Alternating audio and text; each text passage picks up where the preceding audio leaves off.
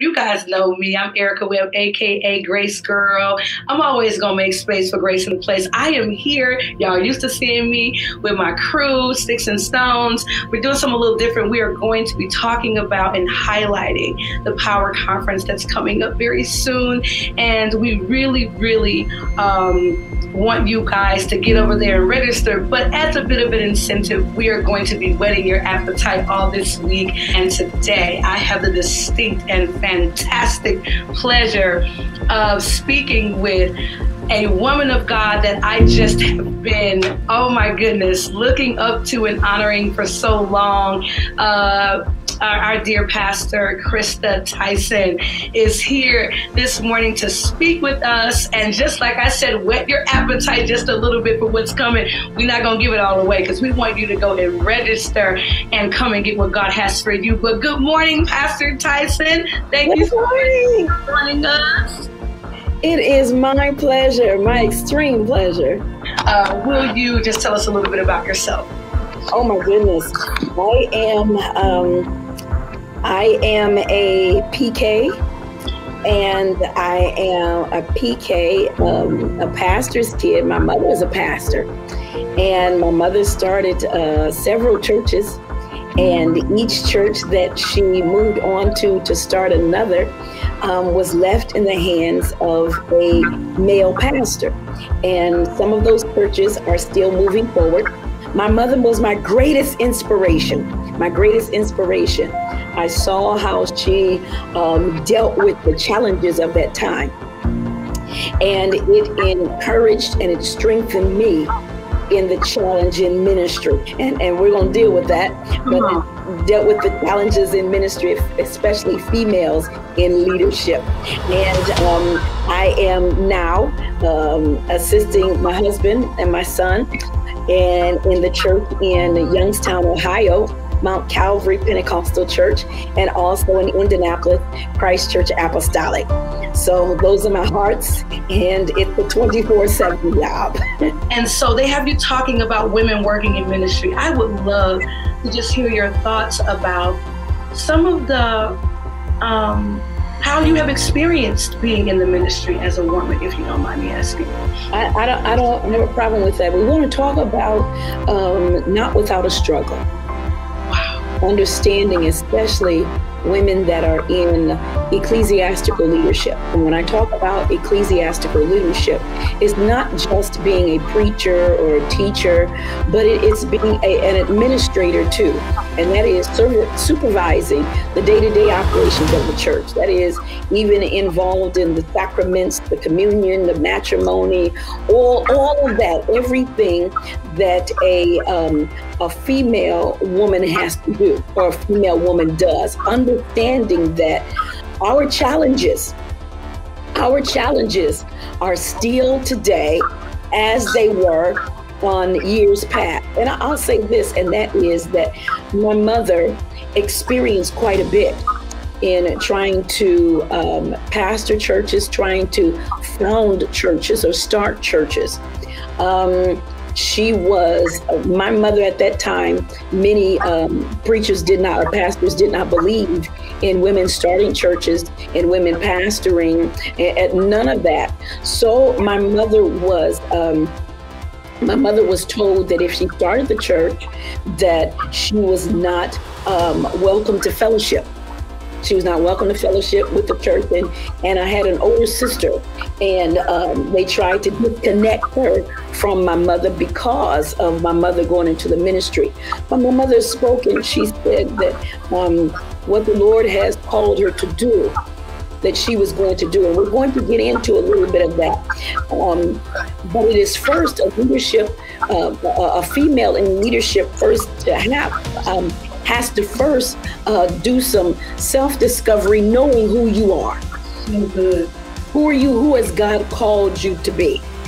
And whoever God has called you to be, you have to know, first of all, that it was the voice of God, and not allow yourself to be stopped.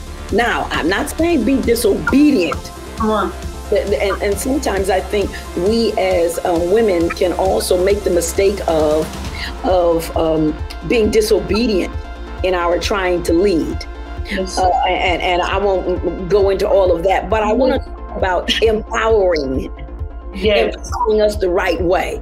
Understanding that you don't have to act outside of yourself Come on. in order to lead. Help or us. what God called you to do. So I am so, your mom's story and your story, it intrigues me so deeply. Oh my goodness. Because this idea, I mean, of someone saying, listen, if you do this, there are going to be consequences. We won't allow you to fellowship.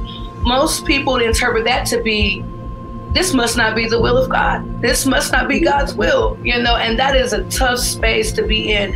I'd love for you to speak very, very briefly. I know we're going to get into, I don't want people to get too much, but briefly, would you speak on maybe just 2 ways that someone can explore the difference between when opposition means it's not God and when opposition means, still means move forward. That distinction of just because it's hard doesn't mean it's not God, but there are times it's hard because God is redirecting. What are some ways to garner clarity from the Holy Spirit about those things? I can say this, and that is that, first of all, let me say this, and that is when especially women are moving into a role that for years have been predominantly male roles, then you are seen as challenging the paradigm. And when you challenge the paradigm, not by force, but by call, then you, as you said, you must first understand the foundation, which is what God has called you to do. When you have a definite understanding of the call that God has placed you into, then watch this. Sometimes we think that there's only one way of fulfilling this call.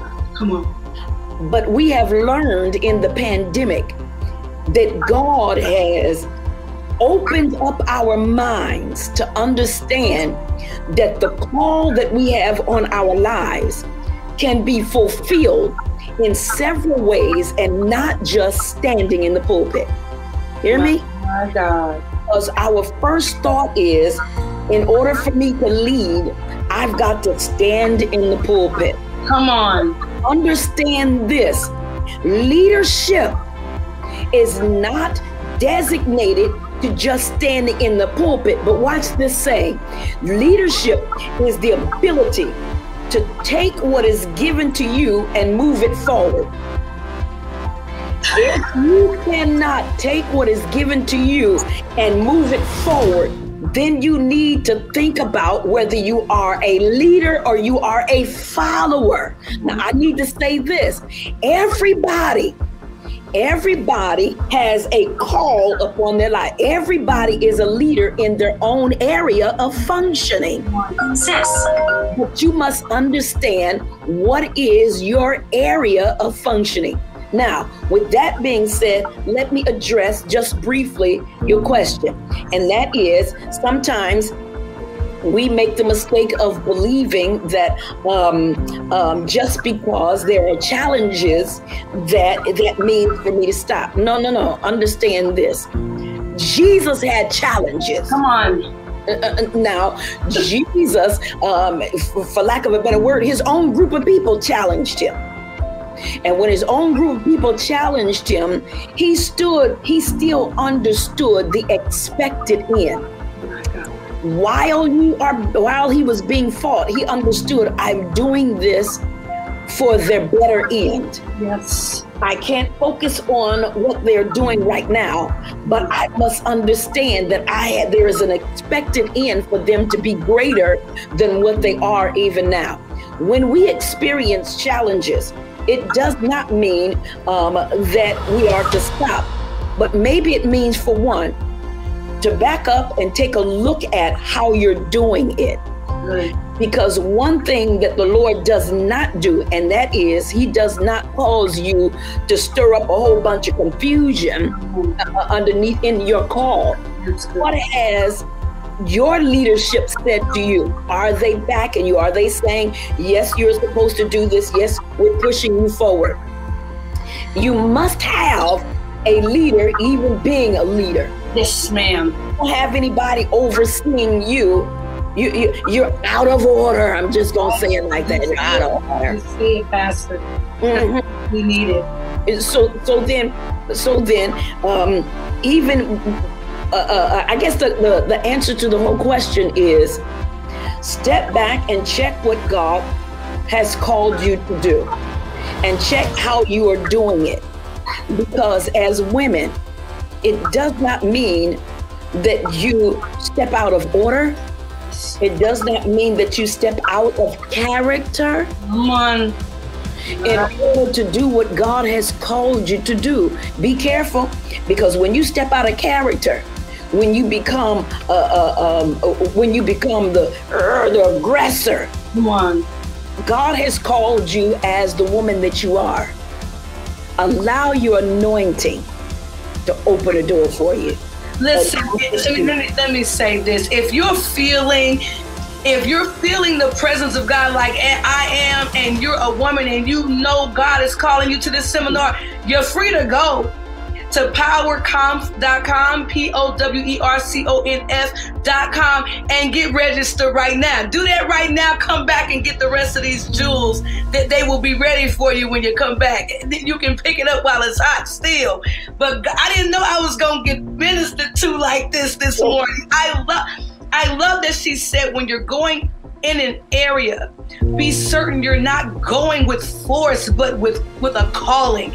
When God calls you into an area, you're not breaking down the door. Hallelujah. God is blessing the door to be open and the way to be prepared for you. And if that's not happening, step back for a minute and say, God, how do I go about getting to the area you call? Listen, y'all need to be in this track.